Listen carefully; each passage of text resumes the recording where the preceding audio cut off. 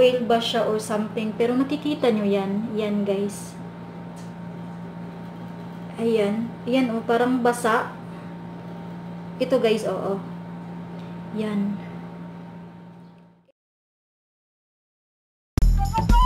Good morning guys! And welcome back to Anmara Fantasy Channel. Keep watching! Guys, welcome back to my channel. So today is going to be another review guys. So this is a foundation from Makeup World. And I want to share it with you guys because it is very affordable. And I think this is very easy for the availability of the product guys. So without further ado guys, let's start reviewing it guys. So samahan nyo ko guys, keep watching. Packaging of the Cover Up Makeup World Foundation, and this packaging contains 40 ml guys. So yes, the packaging is very elegant kasi yung lettering niya sa box niya is something copper na may pagka gold.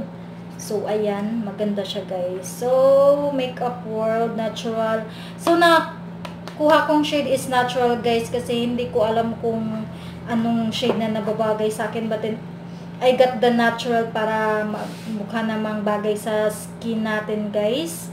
So yung claim niya dito is achieve a flawless complexion with our liquid foundation that's lightweight, that blends in naturally. So yes, from Makeup World siya guys na ano. So ngayon ko pa lang din na ano guys, natagpuan, or ngayon ko lang nami-meet yung ano na to guys, yung makeup na to. Kaya nice to meet you.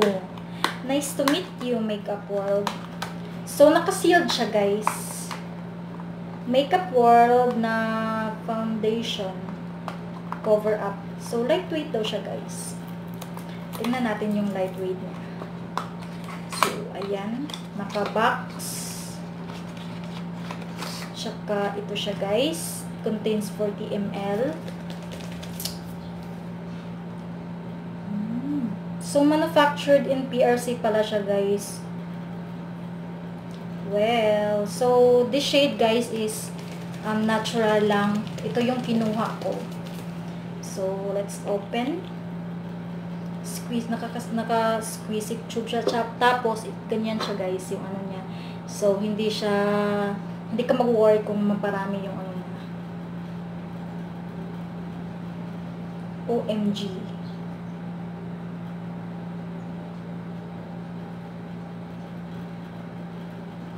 So yan siya guys.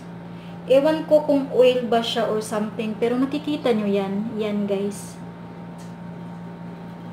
Ayan. Ayan oh, parang basa. Ito guys, oo. Yan. Ewan ko kung oil ba siya or something. Pero I think oil siya. My God. Good luck sa mga oilies. Good luck sa mga oily na sisi natin dyan.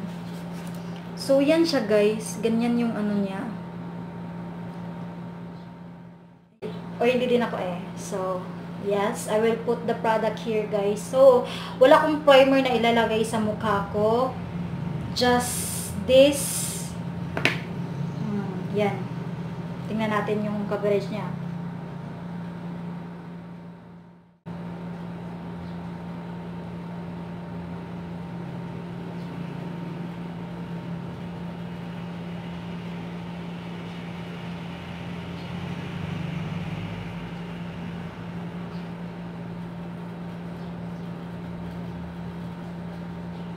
Sa coverage guys, I will tell you this.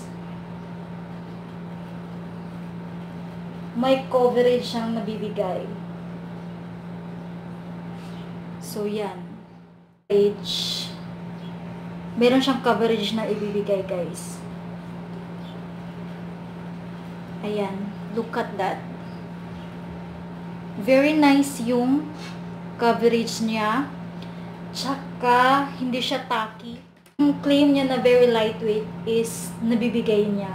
Para kang hindi nag-wear ng foundation sa mukha mo. And then, look at that coverage. Very nice yung coverage niya, in fairness.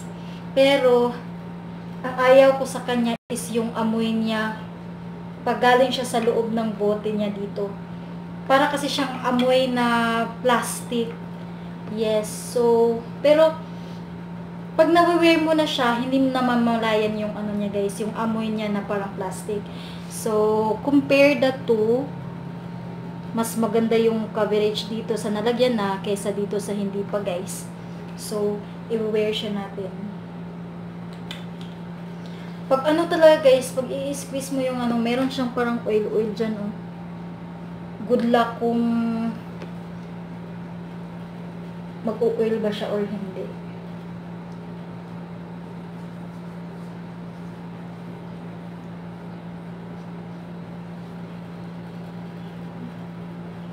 Hindi ako nagpa-primer guys para makita natin talaga kung long lasting ba tong ano.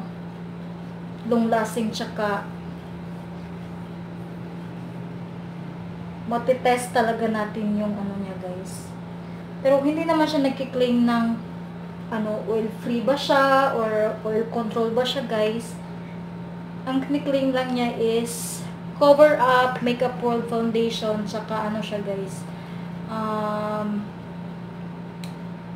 Lightweight. So let's ano guys, thumbs up sa ano niya guys, sa coverage. Very nice yung coverage niya. So ayan na siya guys.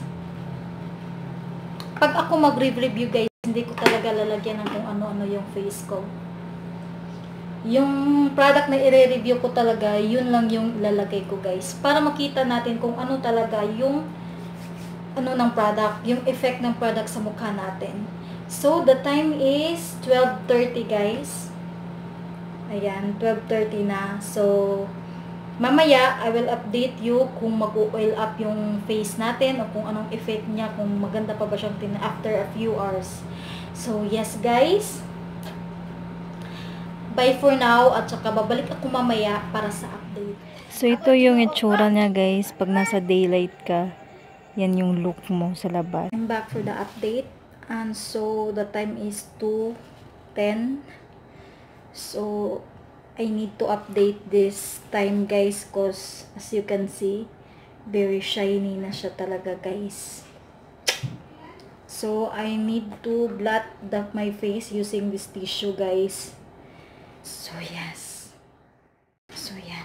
Very oily na siya guys. I'm sorry. So, 12:30, 1. So, 1 hour mahigit. Magto 2 hours. So, oily na siya guys.